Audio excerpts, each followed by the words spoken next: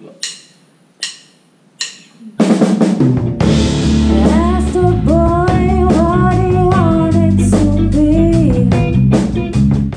up guys, Ivan Carranza here, and today's Wednesday. Right now it's like 7 AM and I'm gonna be finishing my coffee, then pack real quick, and then I have to leave to catch a train because I've got a rehearsal in another city, in Osnabrück, which is like 30 minutes away from here, not that far, but I have to catch a train. And the rehearsal starts at 10, but I want to be a bit early because I don't want to be late. And you know, be the reason why the rehearsal starts late. And especially because I'm playing as a sub for a gig in like 2 weeks. And it's a Beatles tribute / cover band, but they play songs like they made their own arrangements, but in a funk jazz way. So it's quite cool. It's interesting music. Some songs are a bit challenging, but I'm really looking forward to it. So stay tuned. I'm gonna be taking you throughout the day, and I'll catch you guys later.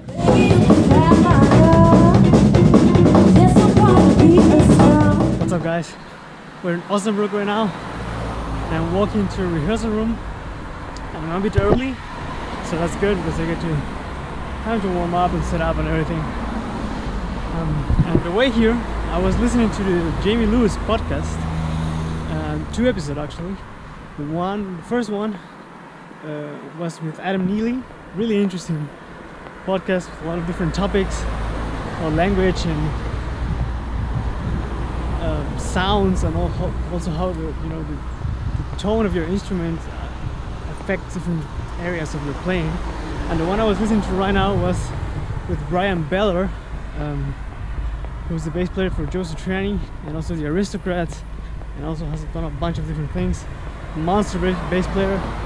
A lot of my rock chops for right hand especially I got from him. Also how to cut through distorted guitars. Amazing bass player.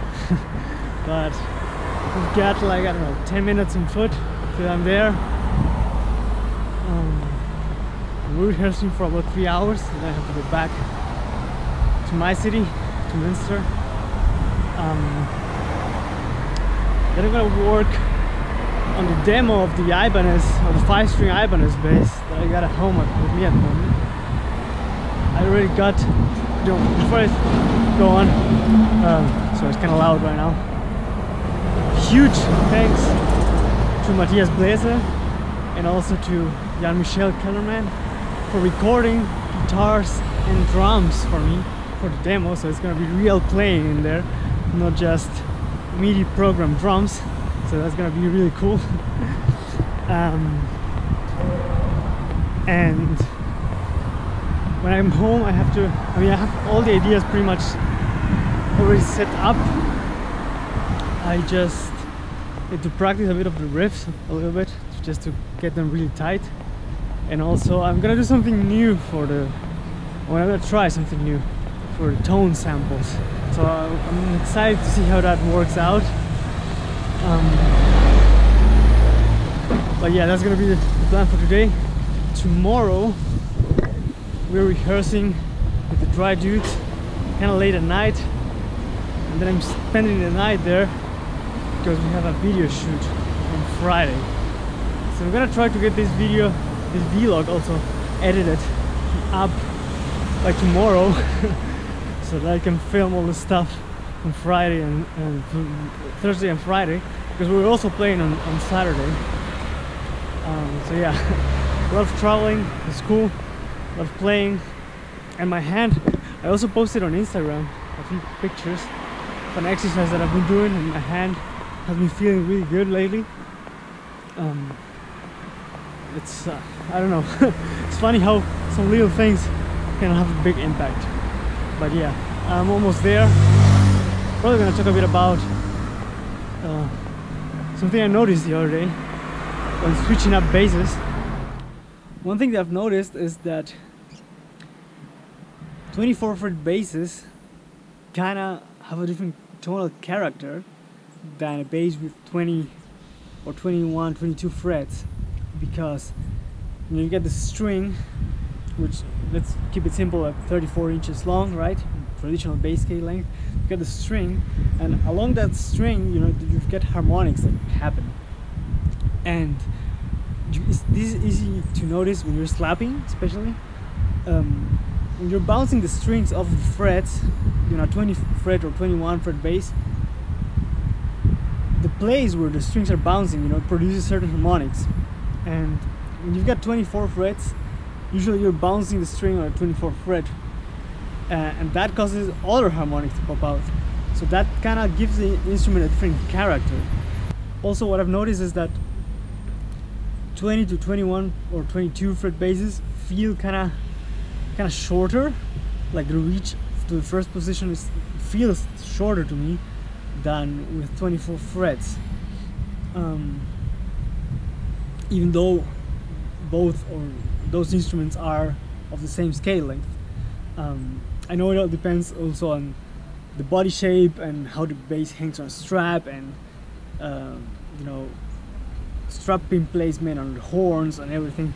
But even when sitting down, if you just let your hand like kind of drop like this, your thigh, and you lift it, where on the instrument you let your hand lands is different depending on the number of frets, I've noticed. But for example, my Lakeland, which has 20 frets, feels a bit shorter than some other basses, even though all of them are 34 inches scale long.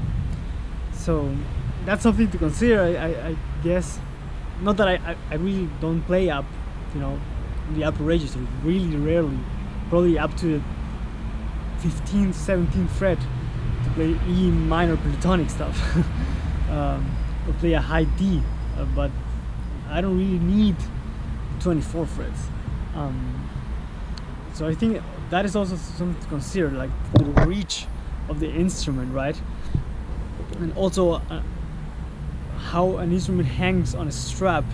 Because one thing I've also noticed by testing a bunch of different basses is that I have a really weird rib cage that kind of pops out, and every bass sits kind of like at a point where it balances like this. It doesn't sit against my body, so it's kind of like a tipping point.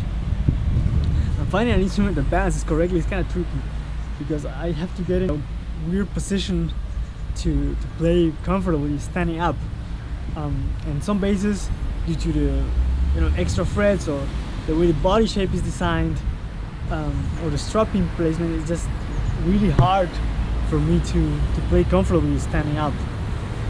So the shorter the reach for me, the better. So that's one thing I've noticed.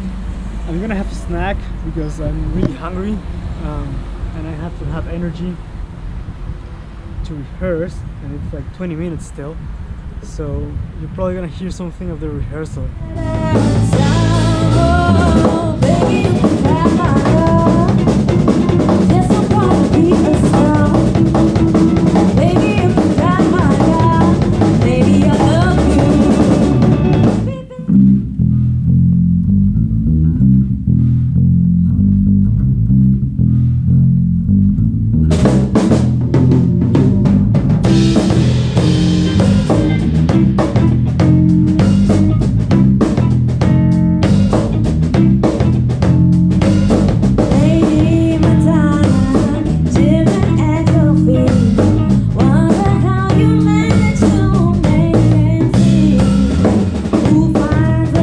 What's up guys, Ivan here.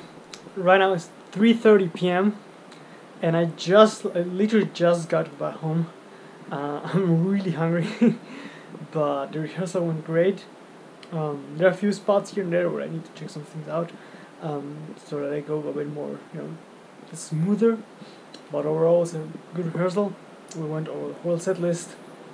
Nothing major, and I hope I hope the weather plays out on the day of the gig. Like I said, it's in 2 weeks, because we're playing like in front of a lake, and I think outside, so you never know. Here in Germany it rains like crazy, so I hope the weather is good. But yeah, I'm looking forward to playing the gig, especially because I'm playing with my cabinet for the first time in a long time. I've been going direct for the last couple of gigs, so it's gonna be cool, feeling some air being pushed. But right now I'm going to cook something because I'm really hungry, and then I'm gonna work on a demo of the 5-string bass. I'm gonna get some ideas together, getting everything a bit tighter, right?